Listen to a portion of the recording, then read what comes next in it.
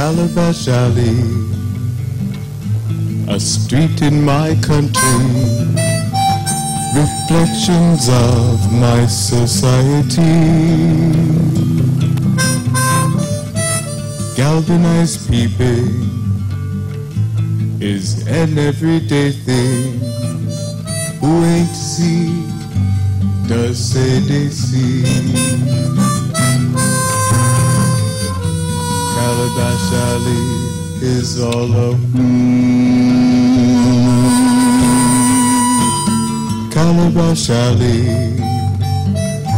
where marbles are pitching, 100-hole and cack for bookie. Gossip and cussing, it's really no big thing. Youths pelting green mango at mango trees.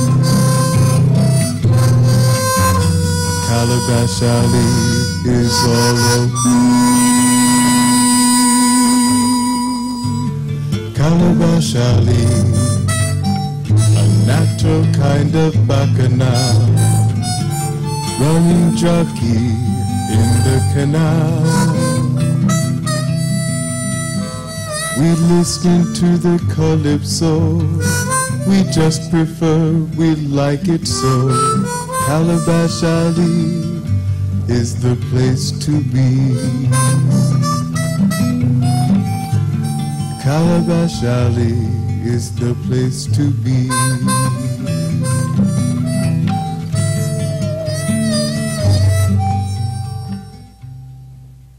And that's it, Mrs. Wells. We have him to hang. Mr. Thomas, thanks for explaining all the necessary procedures for a divorce. But emotionally, I can't go through with it. I've decided to pay you for all the hard work you have done. Anything you want? Would $1,000 be sufficient? Well, that's a little bit smaller. I mean, when you consider the amount of assistance I have to pay. What about $1,800? Ah, yes, that's more like it. That should take care of everything.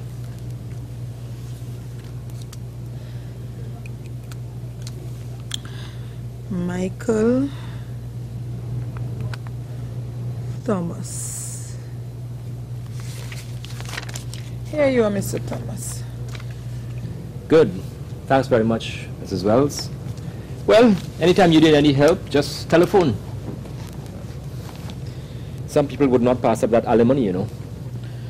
I am stupid enough to believe that he would want to come back to me.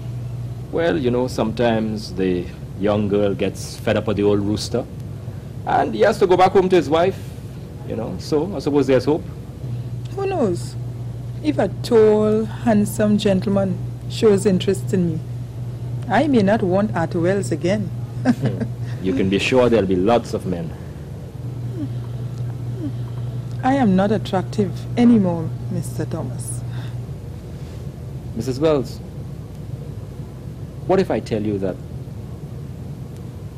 Don't bother, Mrs. Wells. Goodbye, Mrs. Wells. Mr. Thomas, I can't start telling me something and then stop halfway. Well, what I was going to say has nothing to do with the job I'm working on. Still, I would like to know. Well, I was going to say that I, for one, What, Mr. Thomas? I find you an attractive woman.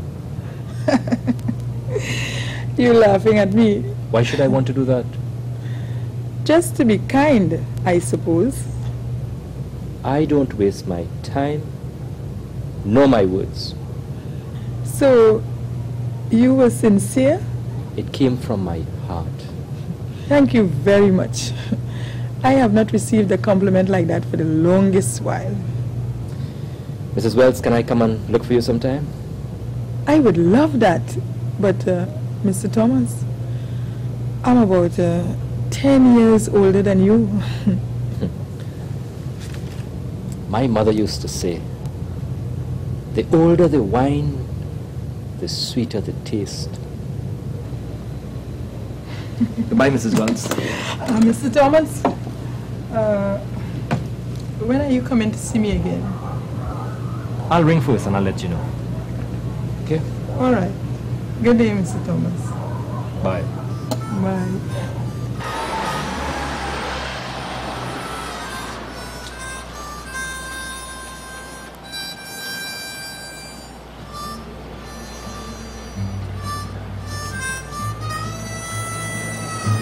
Good afternoon, Miss Wells. Can I help you with some of those parcels?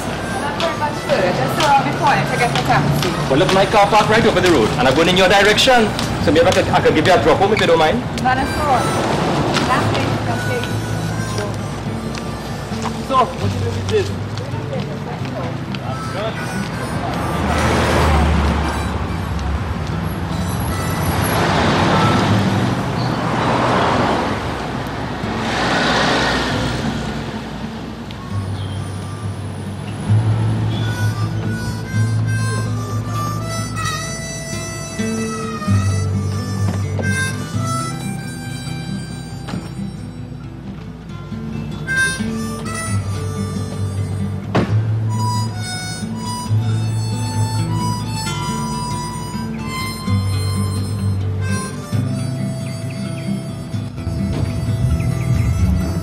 So what you doing these days? I'm doing a hairdresser's course. Wow, that's good. So just now I'll see you in a Cindy Lauper. That's not for me. I hope one of your girlfriends won't see us together. Girlfriends? I have none. What? That's hard to believe. I just can't take on girls nowadays. Oh boy, from hot sun to rain, it's really hard on the driving sometimes, huh? What do you think? I don't know. I can't drive. You're joking. I was a bit lazy. To tell you the truth, I was afraid of the traffic. But now that Daddy left one of his cars for us, I decided to get somebody to teach me to drive. Well, that person is right here. But you have your work to do. I'll organize the suit, man. What about driving lesson number 1 tomorrow at about 2 o'clock? You could think fast. You will come to meet me? Look, you better keep this a secret between me and you. Because you never know, the mother might object. Meet me by the junction now. I don't like waiting on the street. Don't be afraid, man. I'll be waiting for you.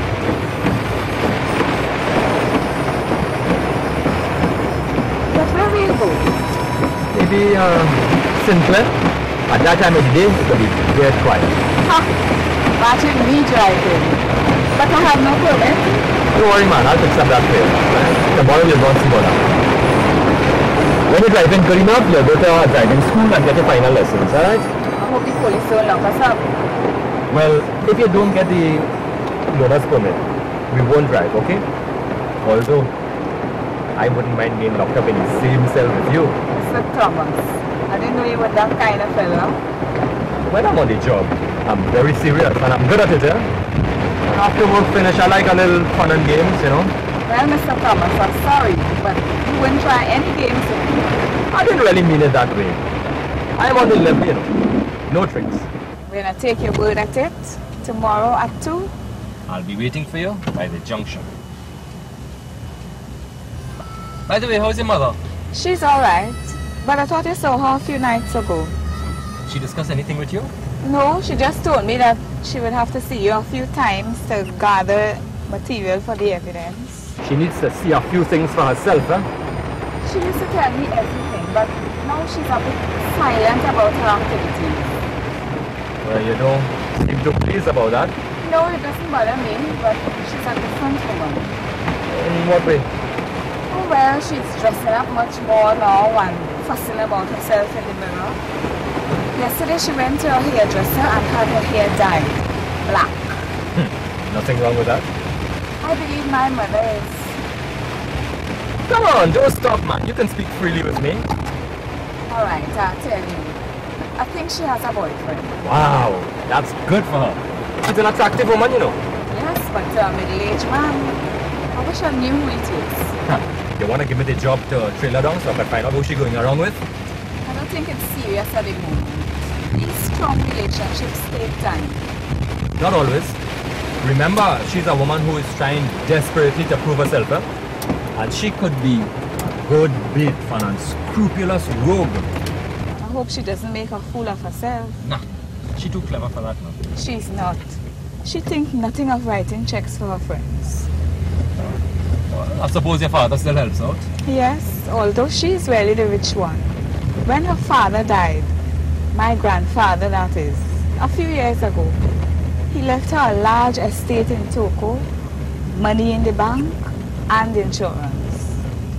Oh, I see.